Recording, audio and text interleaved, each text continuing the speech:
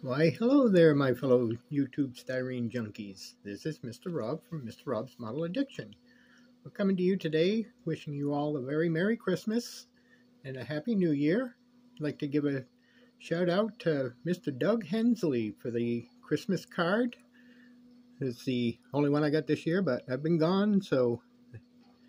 And inside, he also included a shop card and his business card. Had it backwards, but you've seen them. Thank you, Doug, for the words inside the card and the card.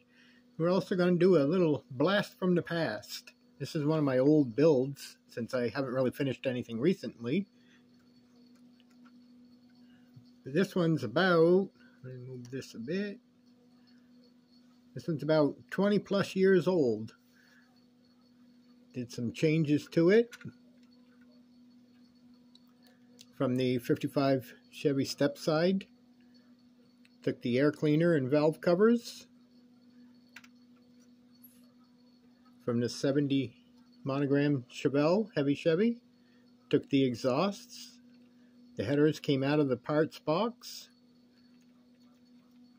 Painted up the rims a little bit. Did a little two-tone on it. The back window covering was a short shot. Some people don't know what that means. When they did the pouring, the center of it didn't really fill in.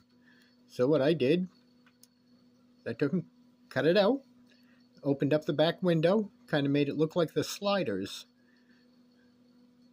I don't know if you can see down inside, they got the cell phone, old style. Two-toned the inside.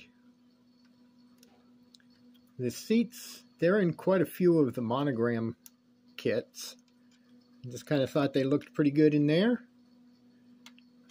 Got to go to the parts store and get myself a couple light lenses, because I noticed I've managed to lose a couple from the rack.